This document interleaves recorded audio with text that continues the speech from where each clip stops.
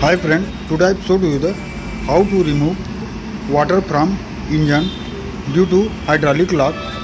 So we have removed all the components up to the cylinder head, and then we have removed the nozzle, and after that we have cranking the engine, and how much water will be dumped on the top of the piston, so it will be removed like this one.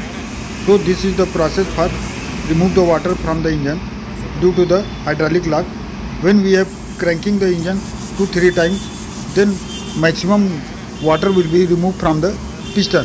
This is the process for the removing of water from the engine due to hydraulic lock. If you like this video, please subscribe my channel and share to your friends, colleagues and technician for taking the knowledge of how to remove the water from the engine due to hydraulic lock.